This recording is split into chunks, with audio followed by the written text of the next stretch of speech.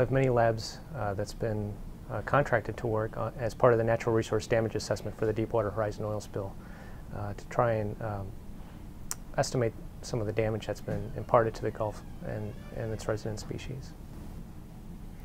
Well, we're really in a unique position here at the University of Miami Rosenstiel School because right across the street we have the University of Miami Experimental Hatchery, and they're able to maintain pelagic fish species such as mahi, and cobia in culture, and this allows us to do these studies during any life stage. And so what we do is we go over, once the fish spawn, we collect the eggs and then we bring them back over here to the lab after they've been exposed to oil, and then we perform these swim performance experiments.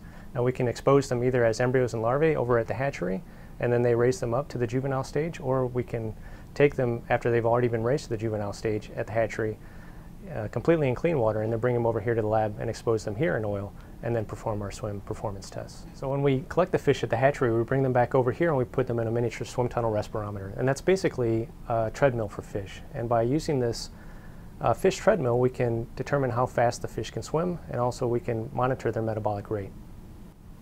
Well, we found that when you expose them to Deepwater Horizon crude oil, even for very brief periods of time, like on the order of a day or two, to relatively low concentrations, it impairs their ability to swim maximally. So they actually fail faster than they would if they were not exposed to the oil.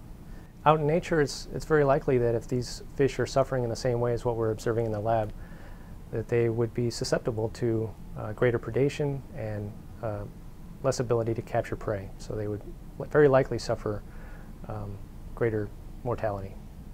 The advantage that we have here is that we have this unique capability of raising the fish in culture and then combining that with our expertise in toxicology and physiology. We represent a very unique situation and a capability in assessing the impacts of the spill. For fish, swimming is everything. So if you can't swim effectively, you can't catch prey or evade predation and other things that are critical for survival.